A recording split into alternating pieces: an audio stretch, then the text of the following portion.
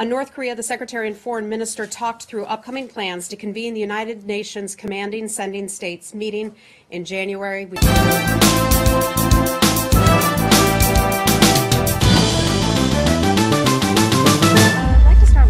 Mentioning the Secretary's trip to Ottawa, Canada today. As you know, Secretary Tillerson is in Ottawa, making his first trip to Canada as the Secretary of State. Secretary Tillerson is joined on this first trip by Principal Deputy Assistant Secretary Paco Palmieri. Many of you know him, and they were welcomed by Ambassador Kelly Craft. While in Ottawa, the Secretary is meeting with Foreign Minister Freeland and several other senior Canadian officials as part of our ongoing and close relationship between our two countries. During the meetings, they discussed a range of issues, including mutual prosperity, defense and security, and our shared concerns on global issues, including North Korea and the ongoing situation in Ukraine. Now, U.S. Secretary of State Rex Tillerson says talks with North Korea will not be possible unless the regime shows it's ready to talk. Speaking in Ottawa after a meeting with the Canadian Foreign Minister, Tillerson said the pressure campaign on North Korea will continue until the regime is willing to give up its nuclear weapons and allow verification as such. However, he also stressed that the aim of sanctions and pressure was ultimately to lead North Korea to talks. Tillerson and his Canadian counterpart also announced that the US and Canada will co-host a foreign ministers meeting in Vancouver next month to further discuss the North Korea nuclear issue. It will include countries that were involved in the Korean War, such as South Korea and the US, and other traditional sending countries such as India and Sweden. On North Korea, the Secretary and Foreign Minister talked through upcoming plans to convene the United Nations Commanding Sending States meeting in January. We still don't have the specifics nailed down, so I won't have anything additional for you on that, but as soon as I do, I will certainly bring it to you. That group will include South Korea, Japan, and other key affected countries to discuss how the global community can address North Korea's threat to international peace. Lastly, they spoke about the importance of border security and our mutual economic relationship.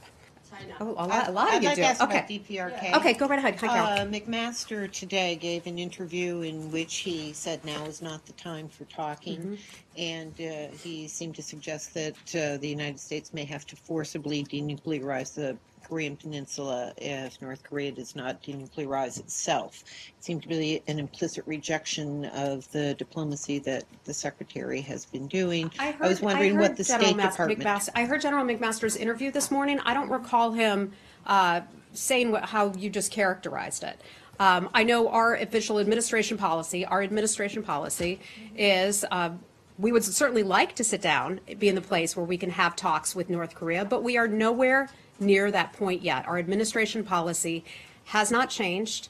We continue to push for the denuclearization of the Korean Peninsula. There are many, many other nations around the world that agree with us on that front. We would like to have the opportunity to talk with North Korea when the time is right. And I want to be clear about that. The time is not right now. Hi. How are you? Good. South Korean President Moon. Can we come back to South Korea? Stick with North Korea? This is also North Korea. Okay, go ahead. Sorry. They said that the U.S. and ROK are considering postponing military exercises until after the Winter Olympics.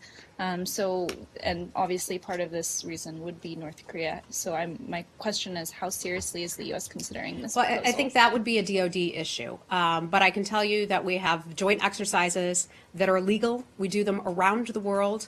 We do them with many other countries, and those are to maintain our readiness and to be able to make sure that we are ready in the event of a worst case scenario. But that's something that would just be handled by DOD. Okay. Anything else in ROK? Korea, China. Korea. Okay. Hold on. Hi, Connor. Just something else that White House official said. Tom Bosser, the Homeland Security advisor, said that President Trump has used just about every lever you could use, short of starving the people of North Korea to death, to change their behavior. So we don't have a lot of room left to apply pressure to change their behavior. If that is the case, how much more room do you have then, and how can you achieve results with this peaceful pressure campaign? Yeah. Especially, again, as you say, now is not the right time to meet, but H.R. McMaster also said recently that we're running out of time. Yeah. So, look, diplomacy is what we do in this building, and that's not going to change. We will continue to push ahead with the peaceful pressure campaign, the maximum pressure campaign. Every day we're speaking with other countries about having those countries do more to try to stem the tide of money going into North Korea. So that hasn't changed. We're pushing ahead. We had some good news come out of Thailand.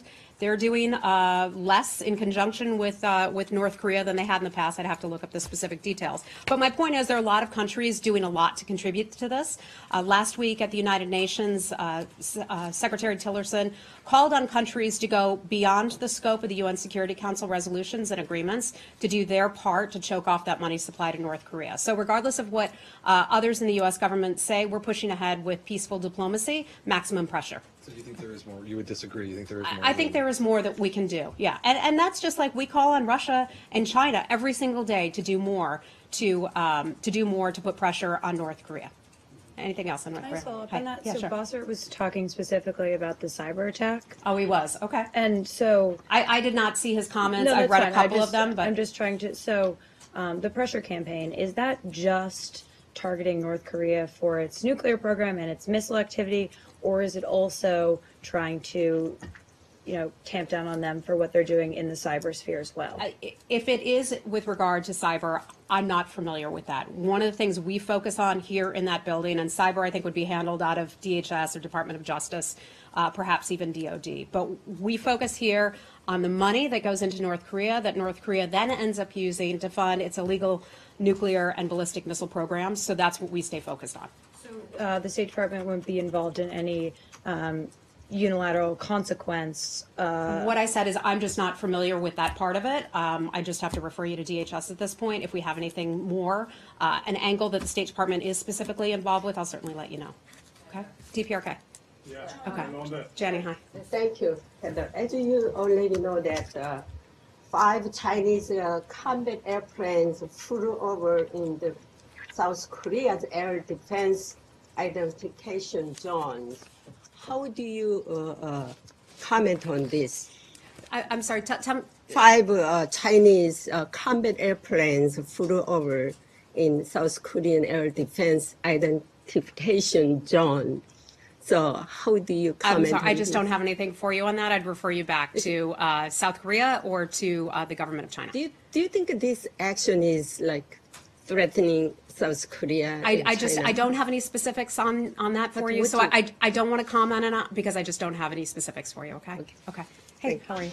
Yeah. For just a second longer. Wait, Afghanistan? North Korea. Oh, North Korea. Okay, Yeah. sure. Secretary Tillerson pretty much signaled a willingness to have talks with North Korea recently, saying as much, as, hey, you want to talk about weather? Let's talk about weather.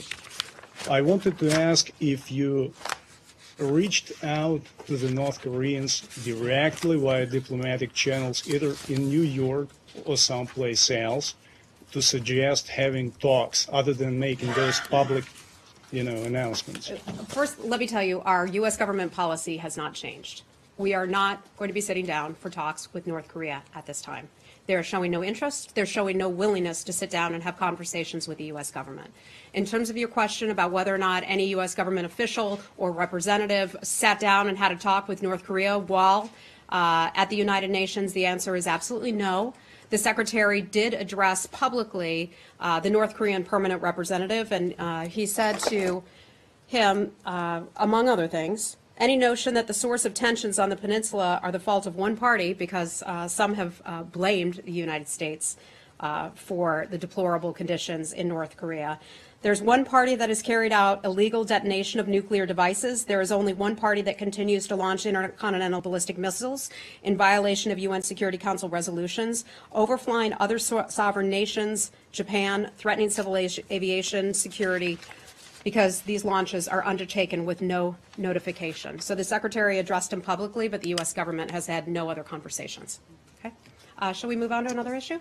What about China? Okay, all right. So just calling China and Russia the rival powers in the Start your question again, I'm sorry. I mean, my question is that just calling China and Russia the rival powers in the national strategy reports. So does it signal any policy change from the U.S. government towards the countries? About the national security strategy? Yes. I think I would just go back to the president and his team and our folks at the National Security Council outlined 4 pillars of our national security strategy. And among those are just, what we've talked about already. taking a look at other nations and determining other nations and where we have areas of agreement and where we have areas of disagreement, and how we will, it may seem messy to some people, but we'll work together with some countries in areas where we have agreement, and we will continue to call out countries and in areas where we have a disagreement. So I think I've stated that already, and the President's comments were clear.